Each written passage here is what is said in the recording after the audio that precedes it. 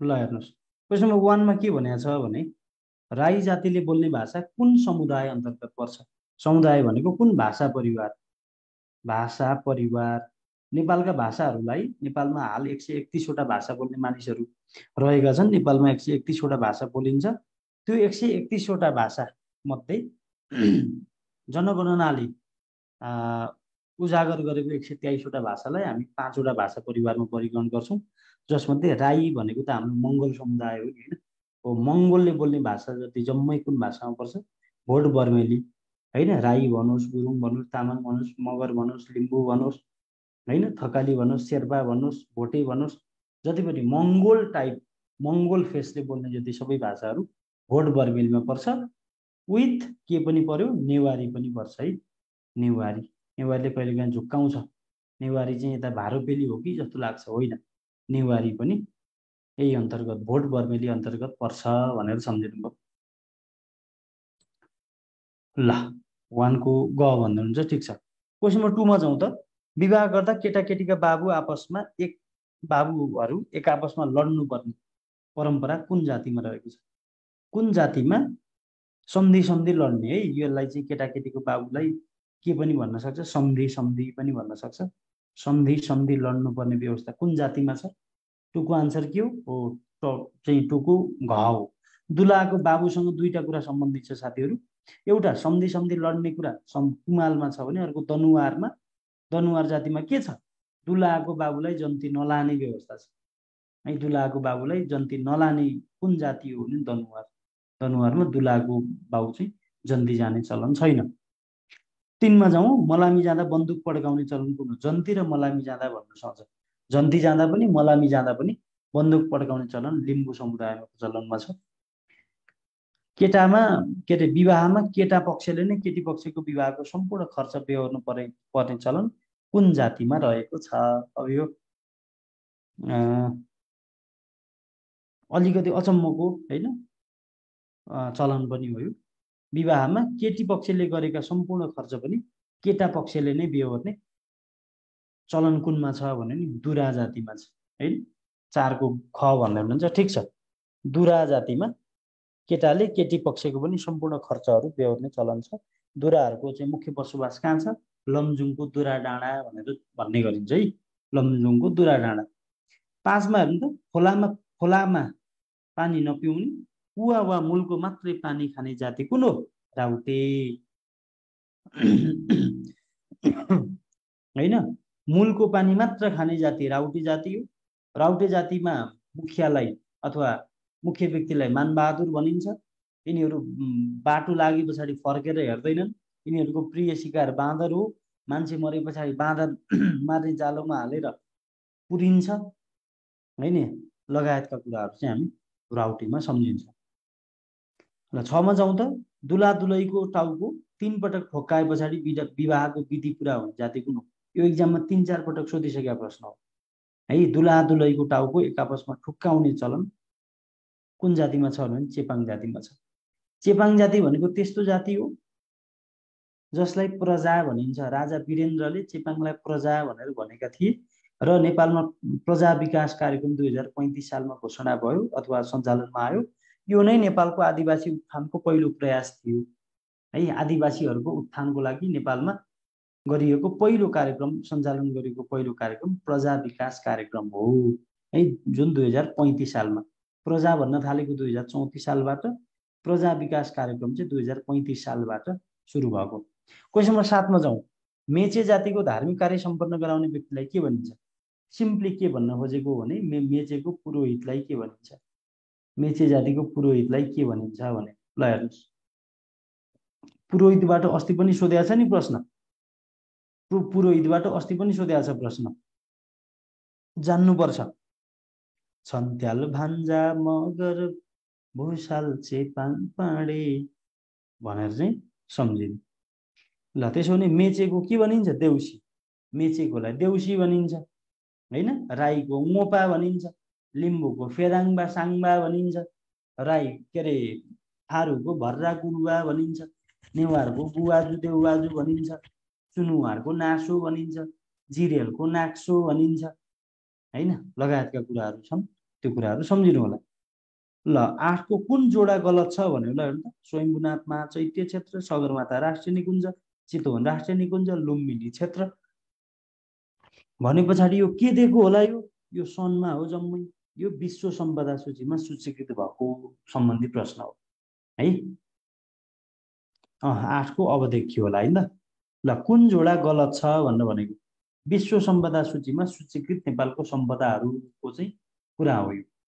ल कुन जोडा गलत छ हेर्नु त।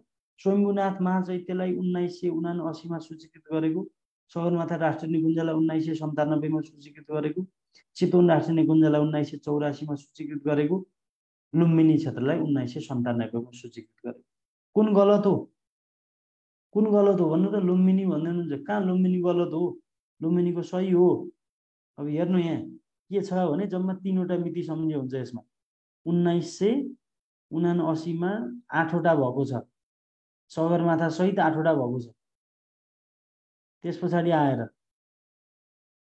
1984 1984 मा एउटा र अब यो 79 लाई उल्टाइदिनुहोस् कि 97 त्यसमा एउटा। ल हेर्नु यति हो कुरा। 1997 मा सूचीकृत भएको एउटा मात्रै के हो? लुम्बिनी हो। त्यही भएर लुम्बिनीलाई सबैभन्दा अन्तिमको भनेर भन्ने गरिन्छ। 1984 को कुन हो? चितवन राष्ट्रिय निकुञ्ज। चितवन राष्ट्रिय निकुञ्ज भनेपछि त्योभन्दा बाहेक अरू जम्मै 79 हो। तर यहाँ सगरमाथा राष्ट्रिय निकुञ्ज कति भनेको छ? 97 भनेको छ। त्यसैले बी गलत हो है। बी गलत हो। 9 मा जाउँ त। मगरहरूको कर्मकाण्डी गर्ने पुरोहितलाई के भनिन्छ? ल भन्नुहोस्, मगरको पुरोहितलाई के भनिन्छ?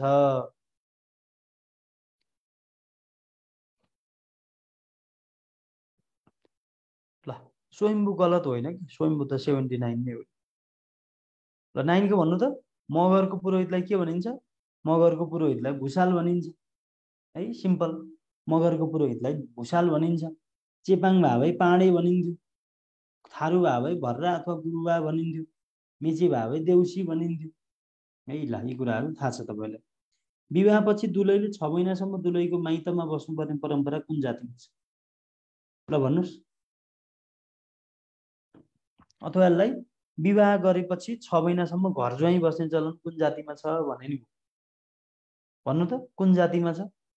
विवाह गरे पछाडि 6 महिनासम्म घर ज्वाइँ बस्ने चलन कुन जातिमा छ? 10 को भन्नुहोस् भक्तराजजी।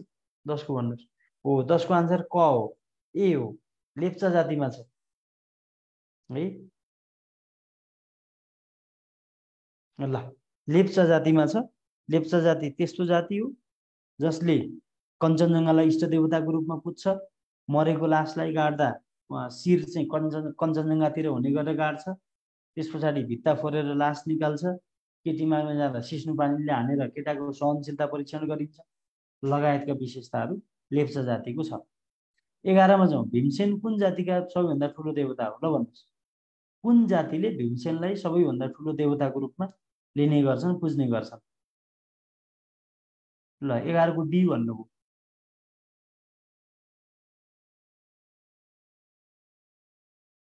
डी होला र जिरेलको होला र होइन हो, क माझीको हो। माझी है। माझीहरूको सबभन्दा ठुलो चाहिँ देवता भनेको भीमसेन हो। ल 12 मा जाउँ। किराँत धर्मको प्रवर्तक महागुरु फाल्गुनन्द लिङ्गदेनलाई नेपालको 16औं विभूति कहिले घोषणा गरिन्छ? ल भन्नुहोस्। किराँत धर्मका संस्थापक अथवा किराँत धर्मका प्रवर्तक महागुरु फाल्गुनन्द लिङ्गदेनलाई नेपालको 16औं विभूति कहिले घोषणा गरियो भनेर भन्छ। भन्नुहोस् त। नेपालको 16औं विभूति कहिले घोषणा गरियो? तपाईँलाई मैले पढाउने बेलामा पनि भनेको छु क्लासमा, 14 भन्दा पछाडिका जान्नुहोस् भनेर भनेको छु। ल 14 भन्दा पछाडिको जान्नु पर्यो। 14औं विभूति शङ्खधर साख्वा 2056 10 महिना 2 गते है। शङ्खधर साख्वा 14औं विभूति। अनि 15औं विभूति पासाङ लामो शेर्पा। 16औं विभूति महागुरु फाल्गुनन्द।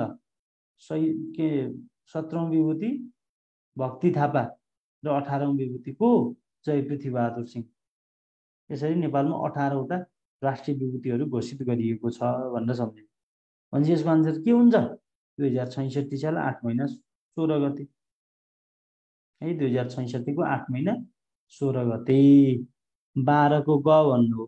होइन नि, 12 को घ हो है, 12 को घ। 13 मा जाउँ त, मरेको लासलाई काटी टुक्रा टुक्रा पारी चिल गिद्धलाई खुवाउने जाति डोल्पो हो भने बहुपति प्रथाको चलन रहेको जाति कुन? के हो यो बहुपति भनेको? के हो बहुपति भनेको? धेरै पतिहरू राख्न मिल्ने भनेको। ल भन्नुहोस् 13 को आन्सर के हो? 13 को ग भन्नुभयो, 13 को ग भन्नुभयो, 13 को ख भन्नुभयो। ख होला र 13 को ग हो है, डोल्पो जाति हो, झुकाउनलाई दिएको। पहिलोको पनि त्यही हो, दोस्रोको पनि त्यही हो। 14 मा जाउँ त, महाभारतकालीन चाहिँ चर्चित सहर, महाभारत बेलाको चर्चित सहर इन्द्रप्रस्थ आज के नामले चिनिन्छ? ल भन्नुहोस्, त्यो बेलाको इन्द्रप्रस्थ भन्ने ठाउँ पछिल्लो समय चाहिँ के नामले चिनिन्छ? अहिले के भनेर चिन्छौँ हामी त्यो ठाउँलाई भारतको? भन्नुहोस् त, इन्द्रप्रस्थ सहरलाई अहिले के भनेर चिनिन्छ? हाल के नामले चिनिन्छ? डी भन्नु दुर्गा ढकालले। डी हो? डी होइन, क हो, क। नयाँ दिल्ली, न्यू दिल्ली हो है, न्यू दिल्ली, न्यू दिल्ली हो। अर्जुनको धनुलाई गाण्डीव भनिन्छ भने कर्णको धनुलाई के भनिन्छ?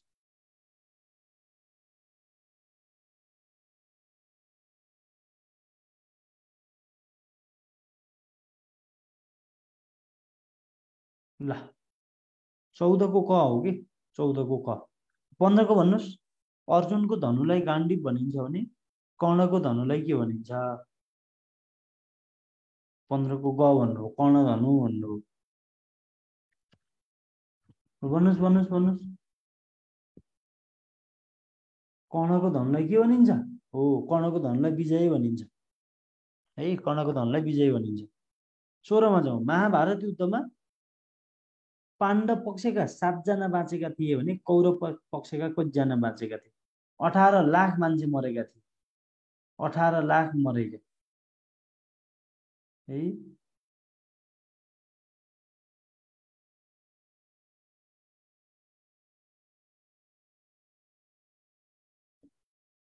ल ठिक छ, 16 को 18 लाख मानिसहरू मध्ये अन्तिममा जम्मा 11 जना बाँकी रहेका थिए।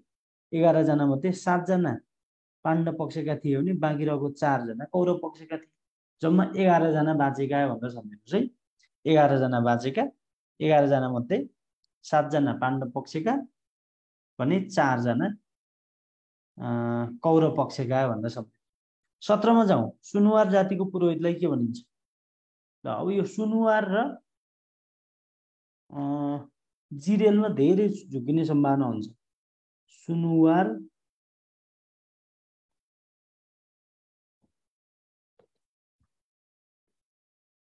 ल सुनुवारको नासो, सुनुवार जातिको पुरोहितलाई नासो भनिन्छ भने जिरेल जातिको पुरोहितलाई के भनिन्छ? नाक्सो। तेरो नाक भाँच्चु अब भनेर सम्झ है। ल जिरेलको नाक्सो, अहिले सुनुवार भनेको सुनुवारको नासो। 17 को आन्सर घ है, 17 को घ। 18 मा जाउँ, पञ्चे बाजामा नपर्ने बाजा कुन हो? यो अस्ति भर्खर महिला विकास सहायक निरीक्षकलाई पनि सोध्या हो है। पञ्चे बाजामा नपर्ने बाजा कुन हो? ल अब यसलाई कसरी सम्झिने हजुरहरूले भने पञ्चे बाजामा नपर्ने बाजालाई अथवा पञ्चे बाजालाई कसरी सम्झिन सकिन्छ भने द ट्यास झ्यान भनेर सम्झिन सकिन्छ। द ट्यास झ्यान भनेर सम्झिनु कि, द ट्यास झ्यान। द भनेको दमाहा भइहाल्यो, ट्या भनेको ट्याम्का, त्यस पछाडि स भनेको सहनाई, झ्या भनेको झ्याली अथवा झ्याम्टा, न भनेको नर्सिङ।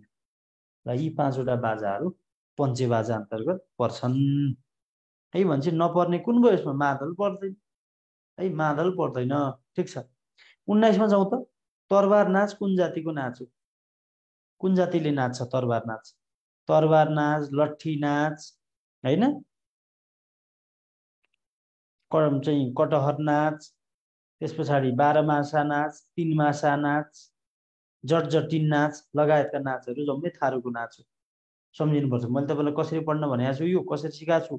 ल त कति बाज भनेर सिकाएको छु ल त कति बाज भनेर सम्झिने। छुवाछुत मुक्त राष्ट्र घोषणा कहिले भयो? नेपाल छुवाछुत मुक्त घोषणा राष्ट्र कहिले भयो?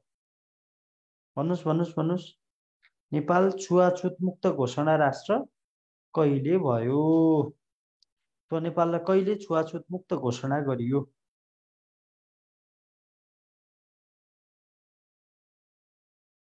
ए ल त ती बाजा, ठिक छ, जसरी सम्झिने हो सम्झिनु पर्यो।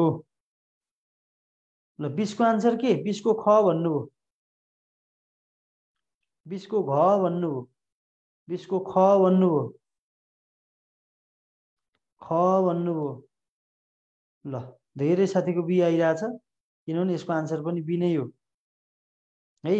अब 2063 को जेठ 21 गते नेपाललाई छुवाछुत मुक्त राष्ट्र घोषणा गरियो। नेपालमा छुवाछुत प्रथा अन्त्यको घोषणा चाहिँ कहिले गरियो? छुवाछुत प्रथा अन्त्यको घोषणा चाहिँ कहिले गरेको ल भन्नुहोस्?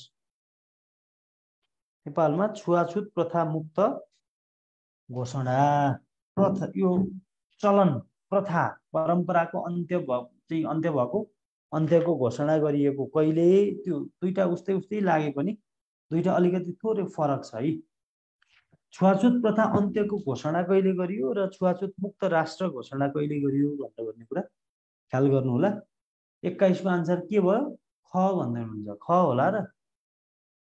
हेर्नुहोस् हेर्नुहोस्, हो क 21 मा 2021 होइन के फेरि, क हो यसको आन्सर। 21 को 2020 भदौ 1 गते है नेपालमा 2020 भदौ 1 गते छुवाछुत प्रथा अन्त्यको घोषणा भयो, तर प्रभावकारी हुन सकिन। ल कमलरी प्रथाको अन्त्य कहिले भयो ल भन्नुहोस्? कमैया, कमलरी, चाहिँ हलिया, यो तीनैवटा लगभग लगभग उस्तै उस्तै प्याटर्नको चाहिँ प्रथा हो। केटा भयो भने कमैया भन्छ, केटी भयो भने कमलरी भन्छ, र स्पेसली हलियाकै रूपमा चाहिँ रहेको छ भने त्यसलाई हलिया भनेर भन्ने गर्छ। भन्नुहोस् त कमलरी प्रथाको अन्त्य कहिले भयो नेपालबाट? कमलरी प्रथाको अन्त्य कहिले भयो ल भन्नुहोस्? 2070 साउन 4 साउन 3 गते। कसको पालामा? खिलराज रेग्मी।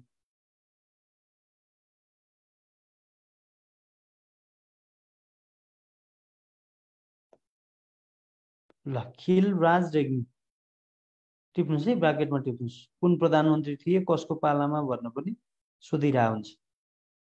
कमलरी प्रथाको अन्त्य, र तपाईँले सुन्नुभएको होला नि, नेपालमा पहिलो पटक कमलरीबाट सभासद हुने महिला शान्ता चौधरी हुन् है। सभासदबाट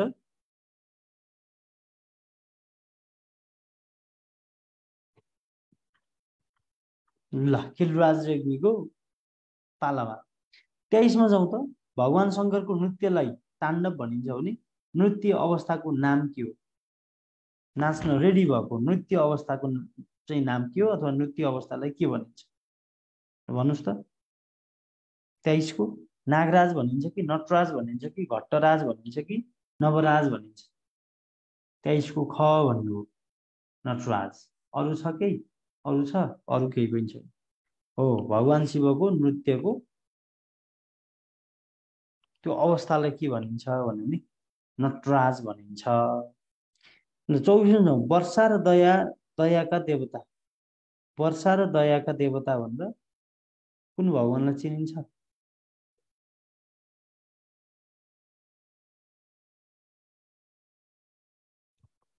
ल वर्षा र करुणाको देवता मचेन्द्रनाथ, जुन काठमाडौँ उपत्यकामा लाग्ने सबैभन्दा लामो जात्रा हो। यो 6 महिनासम्म लाग्छ है। ल 25 मा हेर्नु त। नेपालको तलको कुन मन्दिरमा गजुर छैन? ल हेर्नुहोस्, कुन मन्दिरमा गजुर छैन? हिन्दू मन्दिर हो, हिन्दू परम्परा अनुसार बनेको पनि हो, तर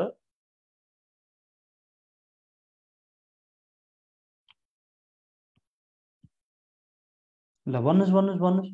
दुईटा मन्दिर छ है नेपालमा, दुईटा मन्दिर छ, दुईटा मन्दिरमा गजुर छैन। अब हिन्दू भए पछाडि त प्यागोडा शैलीबाट बनेको गजुर हुनुपर्छ भनेर भन्ने कुराहरू छ, तर यसमा चाहिँ अशोक विनायक यसको आन्सर। यसको आन्सर अशोक विनायक हो। ब्राकेटमा लेख्छु नि, वज्र बाराहीमा पनि छैन।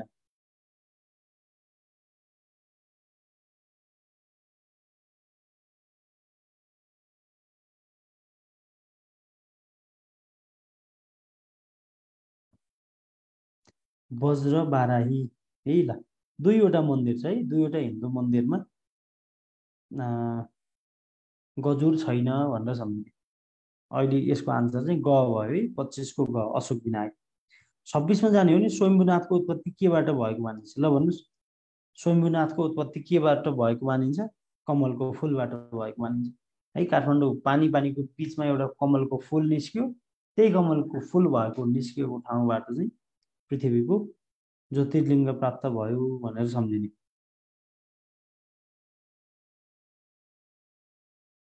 27 मा जाउँ। पशुपति नजिकैको लवकुशको मूर्ति कसले बनाउन लगाएका थिए? पशुपति नजिकैको लवकुशको मन्दिर राजा जयस्थिति मल्लले बनाउन लगाएका थिए होइन। 27 को जहाँ राजा जयस्थिति मल्लले बनाउन लगाएका थिए भनेर सम्झिने। 28 मा जाउँ। पशुपतिनाथको हालको मूर्ति निर्माण गर्ने को?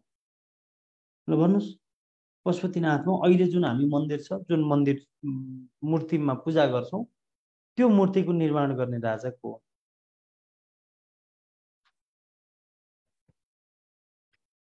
भन्नुहोस् भन्नुहोस् भन्नुहोस्। 28 को ख, 28 को ख, ख हो। हालको मूर्ति प्रचण्डदेवले बनायो हो।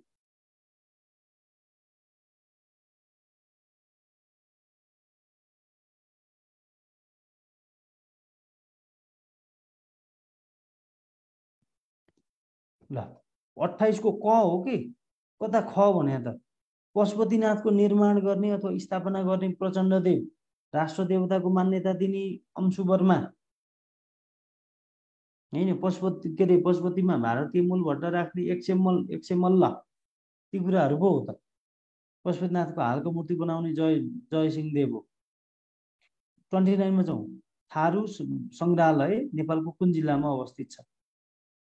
थारू सङ्ग्रहालय नेपालको कुन जिल्लामा अवस्थित छ? जिल्ला मात्रै सोध्यो। थारूसँग सम्बन्धित दुईटा छ, एउटा थारू सङ्ग्रहालय छ,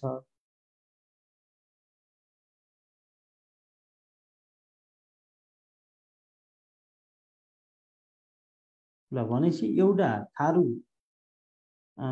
सङ्ग्रहालय छ, सङ्ग्रहालय। अर्को थारू सांस्कृतिक सङ्ग्रहालय छ, थारू सांस्कृतिक सङ्ग्रहालय। भनेपछि थारू सङ्ग्रहालय मात्रै भन्यो भने चितवनमा छ है। थारू सङ्ग्रहालय मात्रै भन्यो भने चितवनमा छ। थारू सांस्कृतिक सङ्ग्रहालय भन्यो भने बर्दियामा रहेको छ। स्वयम्भूका दुई आँखाले के जनाउँछ? स्वयम्भूको दुई आँखा के को प्रतीकको रूपमा लिइएको छ?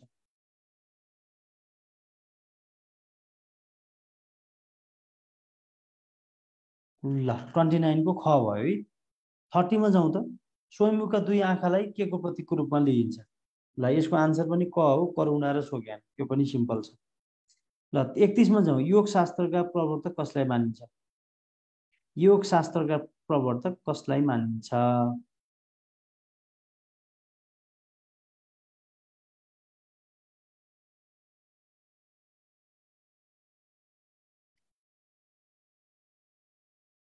ल भन्नुहोस् भन्नुहोस्। योग शास्त्र, योग विज्ञानको पिता भनेर कसलाई चिनिन्छ? प्रवर्तक भनेर कसलाई चिनिन्छ?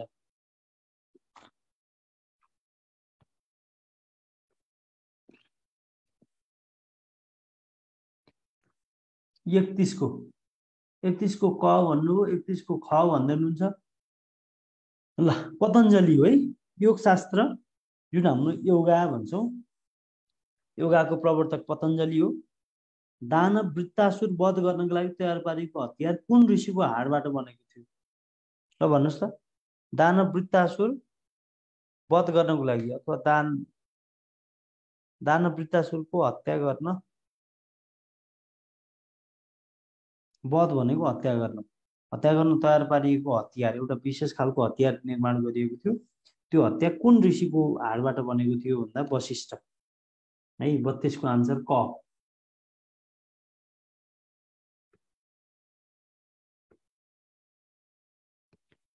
त्यस पछाडि 33 मा जाउँ। आयुर्वेद शास्त्रका प्रवर्तक चाहिँ बल्ल धन्वन्तरीलाई मानिन्छ। आयुर्वेद चाहिँ धन्वन्तरीले विकास गरेको भनेर भन्ने गरिन्छ। र 34 मा संगीतको उत्पत्ति सामवेदबाट भएको। अब यसमा चाहिँ केही भनिरहनै पर्दैन है। अब आयुर्वेदिकको धन्वन्तरी हो है, आयुर्वेदिकको धन्वन्तरी हो भनेर सम्झिनु। ठिक छ। सो संगीतको उत्पत्ति सामवेदबाट भएको। सबभन्दा सानो वेद पनि सामवेद हो। ल पाटनको कृष्ण मन्दिर कुन शैलीमा निर्माण भएको छ?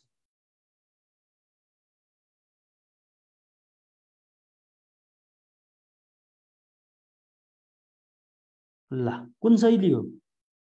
पाटनको कृष्ण मन्दिर कुन शैलीमा बनेको छ? ल 35 को भन्नुहोस्। 35 को ग भन्नुभयो, शिखर भन्नुभयो, शिखर शैली भन्नुभयो, सी भन्नुभयो,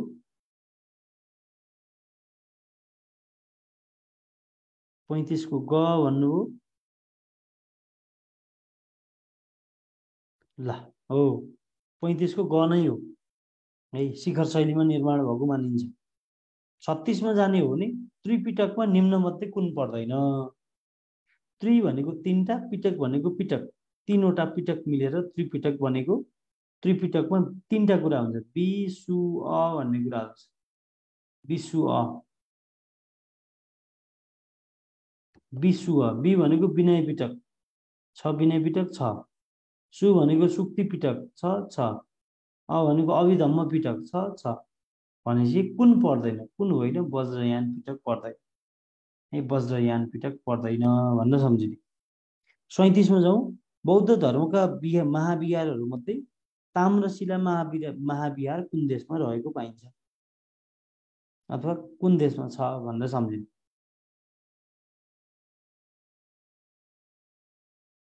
अब यसको पढ्ने तरिका सिकाएको छु मैले तपाईँलाई।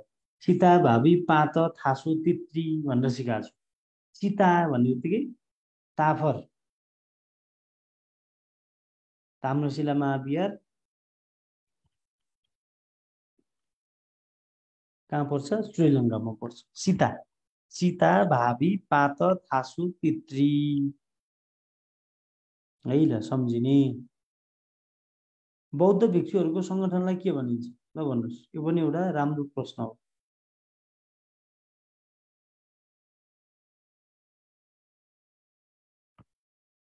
ल भन्नुहोस्। 38 को के हुन्छ? 37 को सी। ठिक छ। सीता भावी पात थासो तित्री है, सीता भावी पात थासो तित्री भनेर सम्झिनु पर्यो।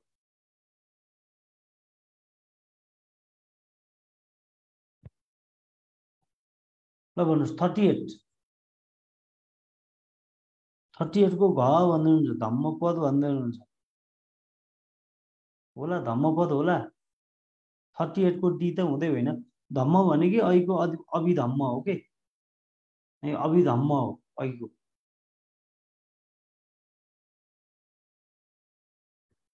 38 को घ भनेर भन्नु कसरी हुन्छ कि? 38 को क होइन भने काय भनिन्छ होइन त? काय भन्न पर्ने नि। बौद्ध भिक्षुहरूको संगठनलाई काय भनिन्छ।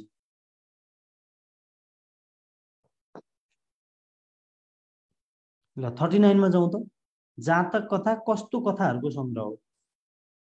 जातक कथा कस्तो कथाहरूको संग्रह अथवा केसँग सम्बन्धित छ भने बौद्ध धर्मसँग सम्बन्धित छ है। ल बौद्ध धर्मसँग सम्बन्धित छ जातक कथा भनेर सम्झिनु। महाभारतको युद्ध कुन ठाउँमा भएको थियो? महाभारतको युद्ध कुन ठाउँमा भएको थियो? कान्दर भन्ने ठाउँमा भएको थियो कि हस्तिनापुर भन्ने ठाउँमा भएको थियो कि लङ्का भन्ने ठाउँमा भएको थियो कि कुरुक्षेत्र भन्ने ठाउँमा भएको थियो? कुरुक्षेत्रमा हो नि होइन? हो। त्यसैले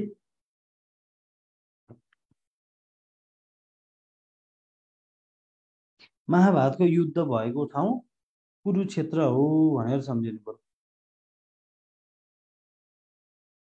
कुरुक्षेत्र कहाँ गयो? कुरुक्षेत्र यहाँ छ। 41 मा जाउँ। नेपाली लोकबाजा सङ्ग्रहालय कुन स्थानमा रहेको छ? ल भन्नुहोस् त। नेपाली लोकबाजा सङ्ग्रहालय कहाँ छ भने काठमाडौँको त्रिपुरेश्वरमा छ है, काठमाडौँको त्रिपुरेश्वरमा छ। 42 मा जाउँ। नेपाल सम्बन्धलाई राष्ट्रिय सम्बन्धको मान्यता कुन प्रधानमन्त्रीद्वारा कहिले प्रदान गरियो?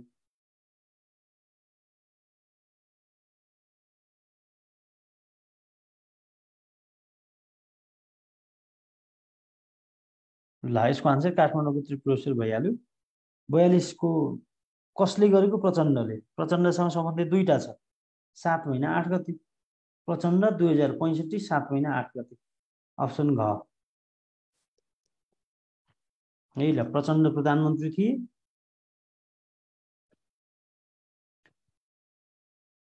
र 2065 सालको 7 महिना 8 गते।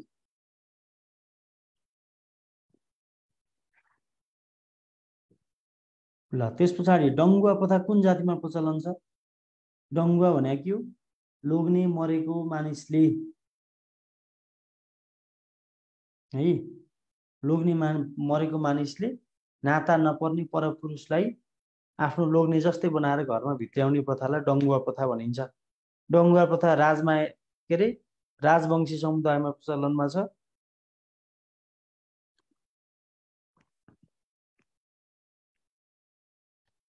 ल 43 को ग भइहाल्यो, राजवंशी। बुझ्नुभयो नि डङ्गुवा प्रथा भनेको कस्तो?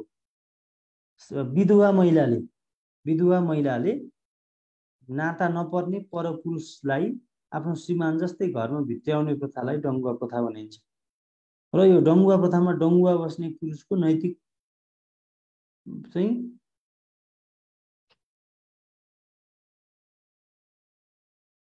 अधिकार केहीमा पनि हुँदैन है। जो चाहिँ डङ्गुवा भएर जान्छ नि, उसको कुनै पनि अधिकार चाहिँ उसले पाउँदैन भन्न सम्झिनु पर्यो।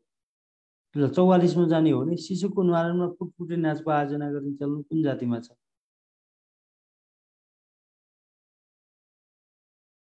ल पुटपुटे नाचको चलन कुन जातिमा छ भन्यो भने थारू हो कि, गुरुङ हो कि, मगर हो कि, तामाङ हो? ल भन्नुहोस्। 44 को आन्सर के हुन्छ? अब यो तपाईँहरूलाई मैले सबैको प्याटर्न सहित पढ्ने तरिका सहित भनिदिएको छु। ल पढ्नुहोस् मजाले। पुटपुटे नाच गुरुङको है, पुटपुटे नाच गुरुङको सिम्पल छ।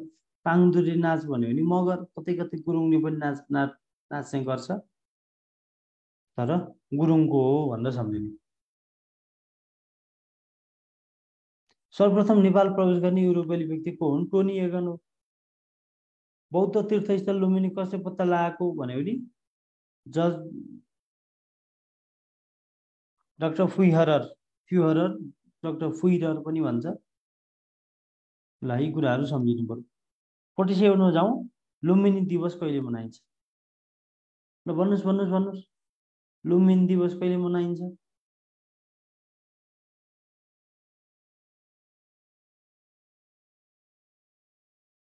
ल लुम्बिनी दिवस वैशाख पूर्णिमाको दिन मनाइन्छ है। वैशाख पूर्णिमाको दिन लुम्बिनी दिवस मनाइन्छ। 48 मा जाउँ। विधवाले लगाउने धातुको चुरालाई के भनिन्छ? है विधवा महिलाले लगाउने धातीमा एउटा चाहिँ घाँटीमा धातुको चुरा लगाउँछिन्, त्यो चुरालाई के भनिन्छ?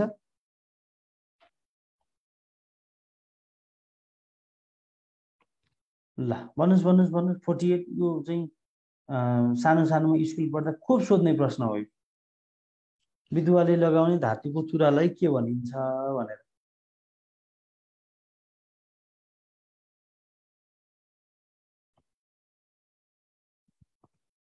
ल भन्नुहोस् के हो? यसको आन्सर 48 को क हो। रैया भनिन्छ है, रैया। विधवा महिलाले लगाउने धातुको चुरालाई रैया भनिन्छ।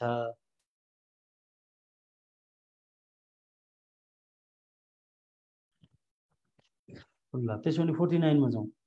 पशुपतिमा बुद्धको मुकुट कहिले पहिर्याइन्छ? तपाईँलाई मैले कसरी सम्झिनुहोस् भनेको छु? कासु अ भन्नु सकिहाल्छ भनेको छु। कासु अ के हो?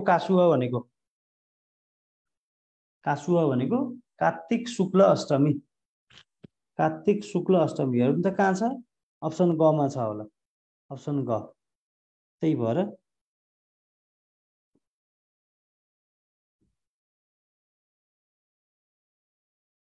कासु अ भनेर सम्झिनु। कार्तिक शुक्ल अष्टमी। र 50 मा जाउँ। बाबुआमा मर्दा 13 दिनभन्दा बढी बाटो नपर्ने चलन कसले चलायो? ल बाबुआमाको क्रिया 13 दिनभन्दा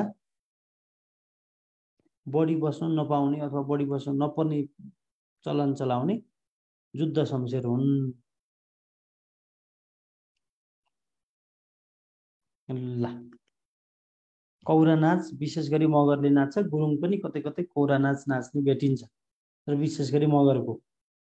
नेपाल सरकारले जयपृथ्वी बहादुरलाई 18औं राष्ट्रिय विभूतिमा घोषणा कहिले गर्यो भने असार 6 गते, यही वर्षको असार 6 गते।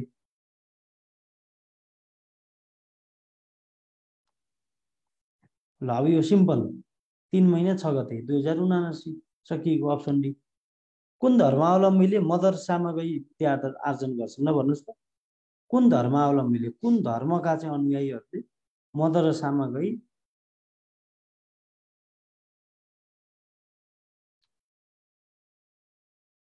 ल 53 को के हो? 53 को मुस्लिम। है मद्रसा चाहिँ एजुकेसन सिस्टम भनेकै के हो? लुम्बिनी हो। है ल मद्रसामा जाने मुस्लिम। विश्वको सबैभन्दा लामो धर्म कुन हो?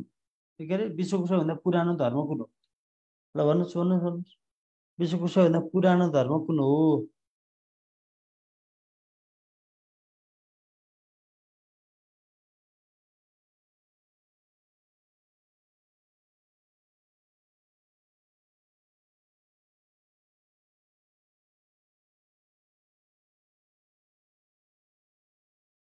भन्नुहोस् भन्नुहोस् भन्नुहोस्। 54 को के हो? 54 को कतै कतै ग पनि भेटिन्छ, ग होइन है, 54 को ख हो। हिन्दू धर्म हो, वैदिक सनातन धर्म भनेर चिनिन्छ। संसारको सबैभन्दा पुरानो धर्म हिन्दू धर्म। 55 मा जाउँ। नेवारी भाषा कुन भाषा परिवारको हो? यी मैले अघि अघि मात्रै पनि भनिदिइसकेँ तपाईँलाई। चिनिया अथवा तिब्बत, चिनिया तिब्बती अथवा भोट बर्मेली भनेर सम्झिनु है। चिनिया भाषा भोट बर्मेली भाषा अन्तर्गत पर्छ। 56 मा जाउँ। कुन चाडमा भ्यागुताको पूजा गरिन्छ? ल भन्नुहोस्, कुन चाडमा भ्यागुताको पूजा गरिन्छ?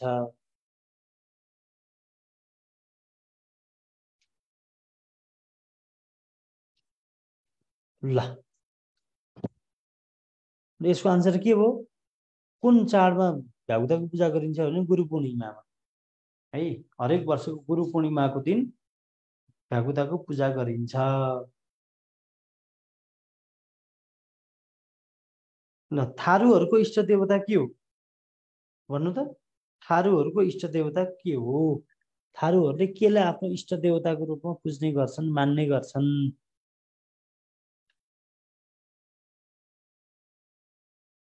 ल भनेपछि यसको आन्सर के हो? यसको आन्सर ख भयो, 57 को ख है, 57 को ख।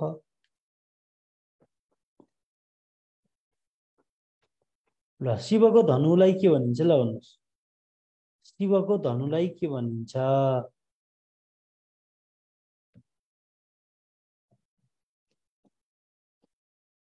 ल भन्नुहोस्, 58 को आन्सर के हुन्छ?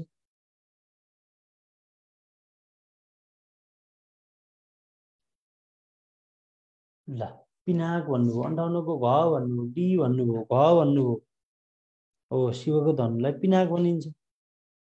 जैन धर्मको प्रमुख धर्म ग्रन्थ के हो? जैन धर्मको प्रमुख धार्मिक ग्रन्थ कुन हो भन्यो भने वचनामृत हो। वचनामृत हो कि गुरु ग्रन्थ साहिब हो कि बाइबल हो कि मुन्दुम हो? ल कुन होला? 59 को क है, 59 को क वचनामृत भन्छ। 60 मा जाउँ। चेपाङ जातिले मनाउने प्रमुख चाड कुन हो? है चेपाङ जातिको प्रमुख चाड कुन हो भन्यो भने चोनाम हो। चेपाङको प्रमुख चाड चोनाम हो भनेर सम्झ्नु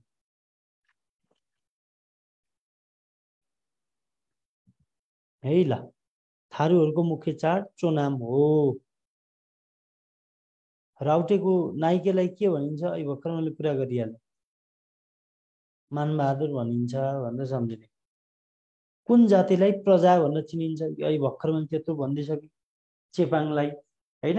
राजा वीरेन्द्रले चेपाङलाई 2034 सालबाट प्रजा भन्न थालेका र प्रजा विकासको कार्यक्रम, प्रजा के भन्छ त्यसलाई,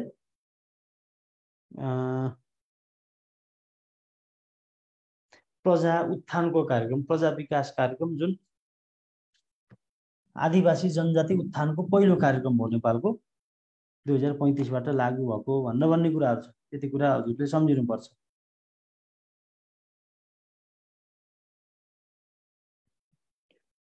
ल चेपाङको चोनाम भयो है। कुन जातिलाई प्रजा भनेर चिनिन्छ यो पनि भयो। कुन धर्मको धार्मिक ग्रन्थ मुन्दुम हो ल भन्नु त। कुन धर्मको धार्मिक ग्रन्थ मुन्दुम हो भनेर भन्छ। कुन धर्मको धार्मिक ग्रन्थ मुन्दुम हो। कुन धर्मको? किराँत धर्मको। ए किराँत धर्मको प्रमुख धार्मिक ग्रन्थ मुन्दुम हो भनेर सम्झिनु। त्यस पछाडि रोधीघर प्रथा कुन समुदायमा प्रचलित छ भन्नुहोस् त। रोधीघर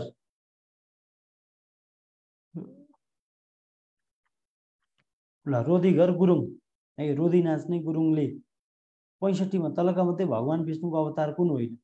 भगवान विष्णुको जम्मा जम्मी 24 वटा अवतार छन्। 24 वटा अवतार मध्ये 10 वटा अवतारलाई चाहिँ महत्त्वपूर्ण माग्ने गरिन्छ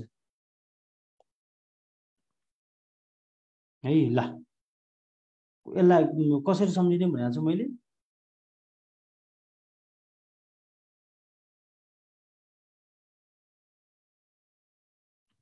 ल यसलाई म क बन बाप राक्री बुक 10 वटा सम्झिने सजिलो तरिका छ। म क बन बाप राक्री बुक भनेर सम्झिनु। त्यसो हो भने कुन होइन भने पछाडि त्यो 10 वटा चेक गर्नु पर्यो। कछाप हो, बामन हो, कल्की हो, ए यो भागवत होइन भनेर सम्झिनु। ए भागवत होइन। तलका मध्ये भगवान विष्णुको अवतार भागवत होइन। र 65 मा जाउँ। तल 65 को भर्खर कुरा गरियो। 66 मा जाने हो भने हाल स्वयम्भूनाथ भनिने स्थानलाई प्राचीन कालमा के भन्ने गरिन्छ त भन्नुहोस् त। अहिले हामी स्वयम्भूनाथ भन्ने ठाउँलाई प्राचीन कालमा पहिले के भनेर चिनिन्थ्यो? त्यसको अथवा पुरानो नाम के हो?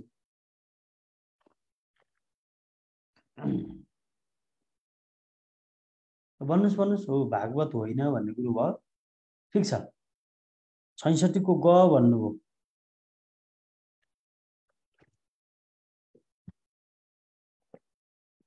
66 को बी भन्नुभयो। हेर्नुहोस्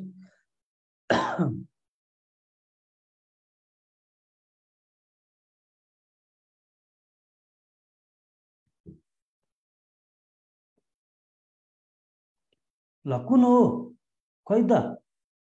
हो ग हो यसको आन्सर। पद्मकण्ठगिरी भनिन्छ। स्वयम्भूनाथलाई पहिले प्राचीन कालमा पद्मकण्ठगिरी भनिन्छ। भगवान बुद्धको अस्थि धातु समेत मानिने प्रचार भएको प्राचीन स्तूपा भएको स्थान रामग्राम हाल कुन स्थानमा पर्छ ल भन्नुहोस्।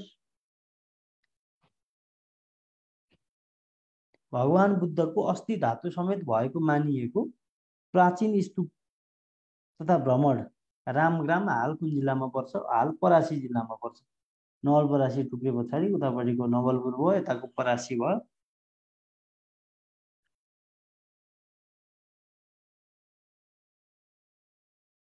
ल 66 मा जाउँ। वासुकी र नाग पूजाको चलन कसले चलायो? वासुकी र नाग पूजाको चलन चलाउनु को हो भन्यो भने 38 को भन्नु पर्यो। अंशु वर्मा हो कि मानदेव हो कि पूर्णकामदेव हो कि प्रताप मल्ल हो? ल नाग, वासुकी, मानदेव है। यिनलाई कसरी न्यायटाइज गर्न सक्छौँ हामी भन्दा जस्तो हिन्दू र बौद्ध दुवै धर्म मान्ने अंशु वर्मा आदर्श शासक थिए बलम्बुका।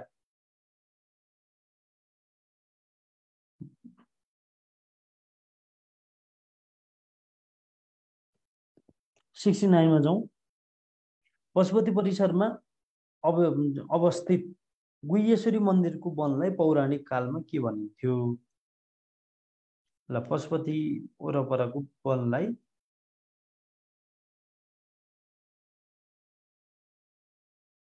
ल भन्नुहोस् के भनिन्थ्यो? श्लेषमान्तक वन भनिन्थ्यो। यो सामान्य कुरा हो, सबैलाई थाहा भइहाल्छ।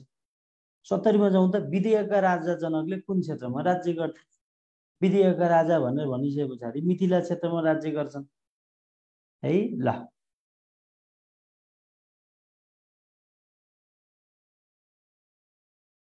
ल 71 मा जाउँ। गौतम बुद्ध बस्ने घरलाई के भनिन्छ?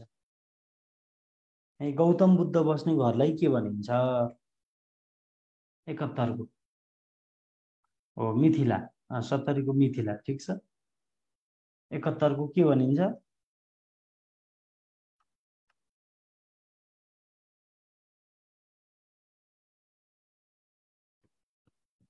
ल भन्नुस्। गौतम बुद्ध बस्ने घरलाई के भनिन्छ? गन्धकुटी भनिन्छ। गौतम बुद्ध बस्ने घरलाई गन्धकुटी भनिन्छ है। गन्धकुटी। गौतम बुद्धको घोडाको नाम के हो? ल भन्नुहोस् गौतम बुद्धको घोडाको नाम के हो? घोक भनेर सम्झिनु। घोक। घोक भने चाहिँ घोडाको नाम कन्थक। सक्यो। घोक भनेर सम्झिनुहोस्। घोक सम्झे पछाडि घोडाको नाम के हो? कन्थक हो भनेर थाहा भइहाल्छ। घोडाको नाम कन्थक। त्यसलाई सम्झिने घोक भनेर। ल सती प्रथाको सम्बन्धमा तलका भनेर विचार गर्नुहोस् भनेर भनेको छ। हेर्नु त क्वेसन देखेर बाबु कति लामो जस्तो ला होला, तर केही गाह्रो छैन। सती प्रथालाई मानवीय संवेदनाको पराकाष्ठा भन्न मिल्छ।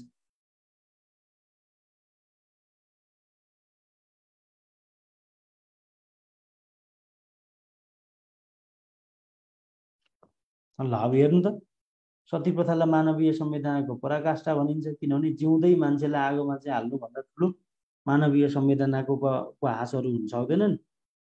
ल यो ठिक छ। यसबारे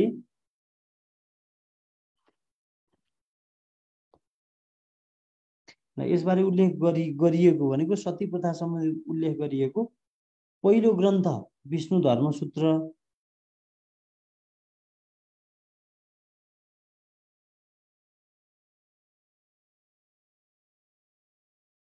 ल यो 2 को पनि ठिक छ है। के भयो? ल 2 को सती प्रथाको बारेमा उल्लेख गर्ने पहिलो ग्रन्थ विष्णु धर्मसूत्र हो भने पहिलो वेद कुन हो? सती प्रथाको उल्लेख गर्ने पहिलो वेद कुन हो?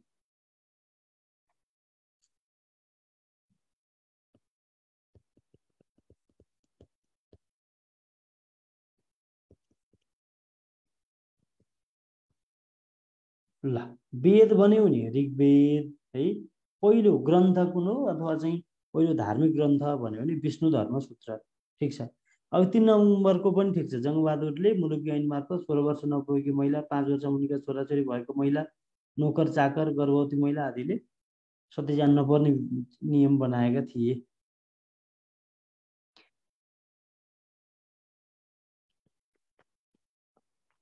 ल 4 मा वीर शमशेरले सरकारी अधिकारीको रोहरोमा मात्रै सती जाने नियम बनायो। ठिक छ। चन्द्र शमशेरले 1977 असार 25 मा प्रथा अन्त्य गरेको पनि ठिक छ। हालसम्म राजा योगनन्द मल्लको निधनमा सबैभन्दा धेरै 33वटी रानी सती गएका थिए। त भन्नुहोस् त हालसम्म सबैभन्दा धेरै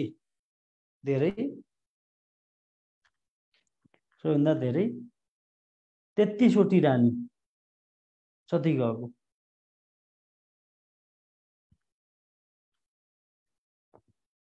भन्नुहोस्। हालसम्म राजा योगनरेन्द्र मल्लको निधनमा सबैभन्दा 33वटी रानी सती गएका थिए। यो गलत हो है। यो गलत हो।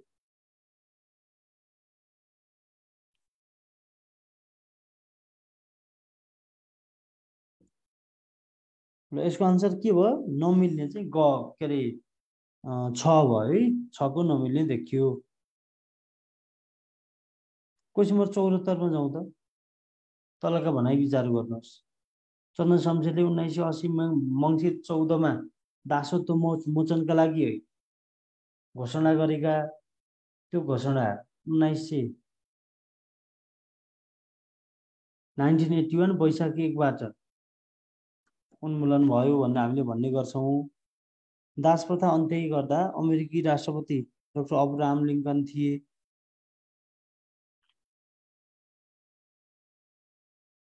ल यी कुराहरू सम्झिनु पर्यो। पहिला यो दासत्व मोचनको अन्त्यको घोषणा 1981 वैशाख 1 गते, योबाट पूर्ण रूपमा उन्मूलन नै भयो। अर्को छ दास प्रथा अन्त्य गर्दा हत्या गरिएका अमेरिकी राष्ट्रपति अब्राहम लिङ्कन। ठिक छ। विश्वमा दास प्रथा अन्त्य गर्ने पहिलो राष्ट्र डेनमार्क हो भने अहिलेसम्मको अन्तिम राष्ट्र मौरिटानिया हो। यो पनि ठिक छ। ल 74 मा जाउँ त। 74 मा नेपालको सेती र महाकाली अञ्चलमा देवी देवताको सेवा गर्न कन्या चढाउने परम्परालाई देउकी प्रथा भनिन्छ। देउकीहरूले औपचारिक रूपमा विवाह गर्न नहुने तर अनौपचारिक रूपमा तिनीहरू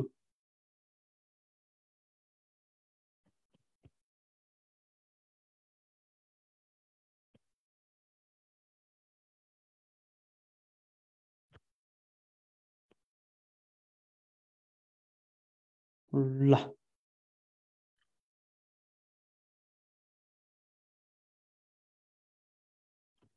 देउकीबाट जन्मेको छोरो देवको र छोरी देवकी भनिन्छ भन्ने कुराहरू छन्। त्यो सामान्य कुरा थाहा पाउनुहुन्छ। यहाँबाट सोध्ने सबैभन्दा महत्त्वपूर्ण भनेको कहाँ प्रचलनमा छ, त्यसको केन्द्रबिन्दु भन्दा कुनलाई चिनिन्छ? मेलौली मन्दिर है, बैतडीको मेलौली मन्दिर भनेर सम्झिनु पर्यो। 5 नम्बरमा नेपालको छाउपडी प्रथामुक्त घोषित पहिलो जिल्ला अछाम हो। भन्नुहोस् त हो कि होइन? नेपालको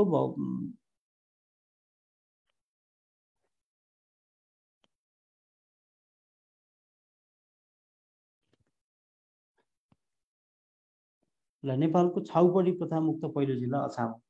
यो पनि ठिक छ। भनेपछि माथिका सबै ठिक छ है, सबै ठिक छ भनेर सम्झिनु पर्यो। नेपाललाई कहिले कमैया मुक्त देश घोषणा गरियो? नेपाललाई कमैया मुक्त घोषणा कहिले गरियो?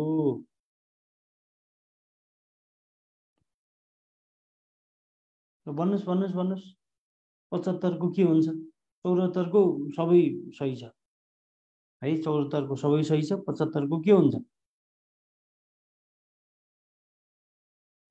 75 को क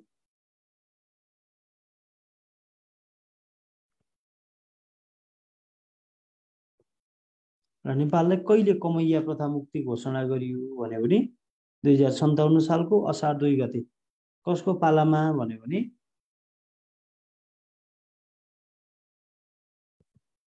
कसको पालामा हो यो भन्नु त?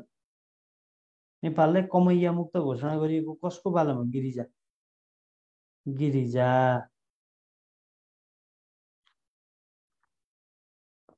ल त्यस पछाडि आएर नेपाललाई तल चाहिँ हलिया प्रथा भन्नुहोस्। हलिया प्रथा।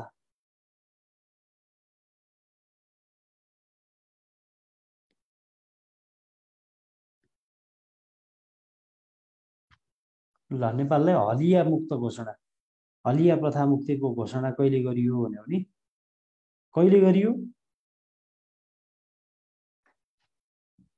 भन्नुहोस् भन्नुहोस् भन्नुहोस्, कहिले गरियो? नेपाललाई हलिया, यो हलिया र कमैया भनेको उस्तै उस्तै हो। कमैया भनेको कमारो नोकर, हलिया भनेको भारी बोक्ने मान्छे।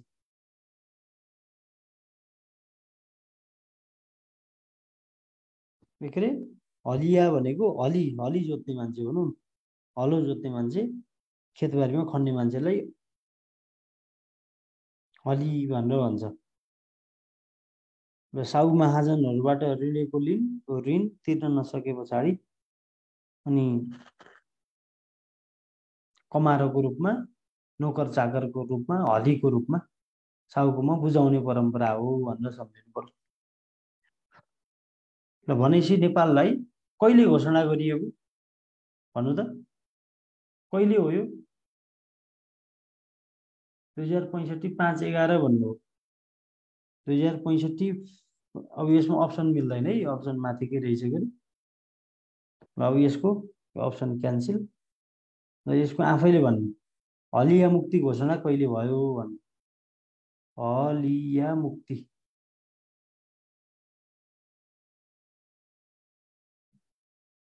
ल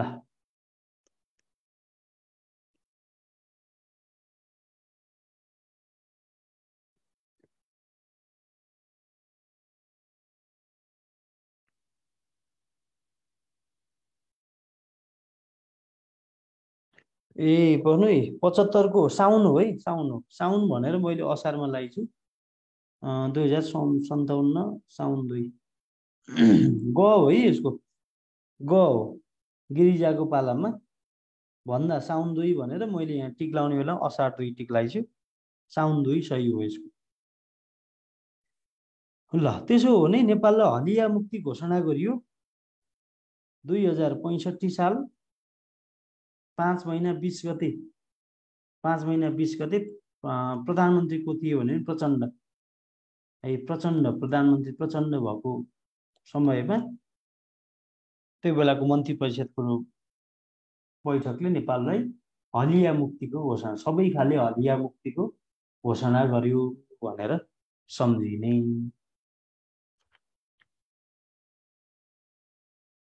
ल ल सफलताको शुभकामना, राम्रोसँग पढ्नु होला। ल आजलाई यति।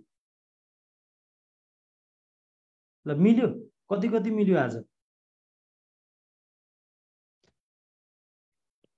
भन्नु त।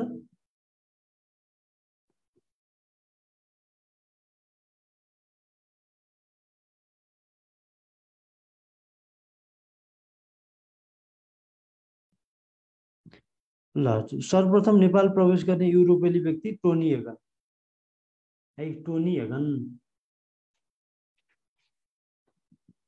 ल ल यस्तै यस्तै प्रश्न सोध्ने हो है, यस्तै यस्तै प्रश्न सोध्ने हो। पढ्नुहोस् राम्रोसँग। 50वटा मिल्यो प्रभास शर्माजीको। ल ठिक छ, बधाई छ तपाईँलाई। 5-20 हलिया मुक्त घोषणा भयो, 21बाट लागू भयो है, 21बाट लागू भयो। घोषणा भएको 5-20 हो, भदौ 20 घोषणा भएको। ल 30-40 को हाराहारी मिल्यो भन्नु। युएन चार्टर कति पटक संशोधन भएको? वेबसाइटमा 5 छ त सर। कहाँ वेबसाइटमा 5 छ? वेबसाइटमा 3 छ, 3 पटक संशोधन भएको छ है। संयुक्त राष्ट्रसङ्घको बडापत्र 3 पटक संशोधन भएको छ। ल फेरि एकचोटि चेक गर्नुहोस्। 66वटा मिल्यो भन्नु, 10वटा बिग्रियो भन्नु। ल ओके ठिक छ। ल सबैलाई हाभ गुड नाइट, राम्रोसँग तयारी गर्नुहोस्। भोलि हामी अर्को टपिकको बारेमा छलफल गर्छौँ। ल है, ल आजलाई सकेँ मैले।